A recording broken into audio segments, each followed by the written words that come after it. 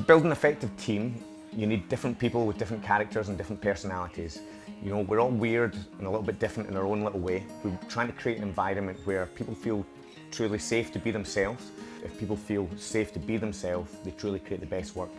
Hi, my name is James Grant and I'm a composer from Glasgow. Hi, I'm Nuria. I'm a Spanish illustrator and motion designer based in Scotland.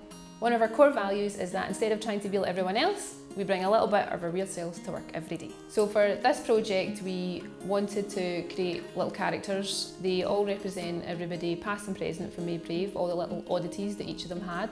But we ran out of wall space, so we decided we would animate them. We really loved Nuria's work, so we thought she was the best person to bring these characters to life.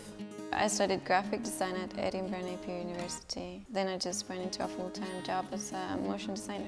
When I saw Michelle's illustrations, it brought a smile to my face. They looked so unique. They kind of represent everybody I know and myself in so many ways. So I was really happy to be involved and be able to take those illustrations and make them move and have a life.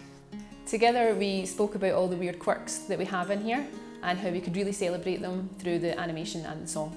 We then reached out to our friend James to see if he could help us bring a song into this to really complete the project.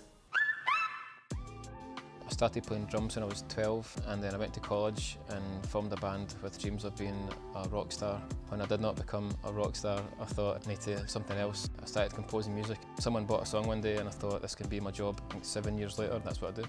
When I got the brief through, I thought, right, it's going to be a song with a vocalist and it's also got a bit of humour to it.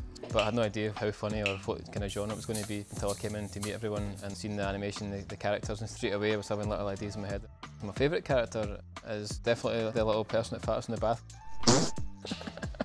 So the result of the project was fantastic. Creatively, it's really nice when you see lots of creative parts coming together and kind of like mixing in a big creative soup and coming together and creating something amazing. To some it might look like it was kind of just creating a silly video, and yes, it is silly, but there was kind of an underlying message to it as well. For our team, sometimes you need a reason and a platform to kind of talk about deeper issues. What I've been trying to create in MadeBrave is a safe environment where people can come in and talk about issues that are happening at home. It's often difficult to talk about mental health issues in the workplace as well, and I suppose having this kind of be your weird self vibe, allowing people to be weird and talk about these things, it allows people to bring their whole self to work. And I think if you can bring your whole self to work, you feel much more secure, feel like we're looking after each other, and when you feel like you're in that kind of environment, you're truly set up to kind of create your best work together.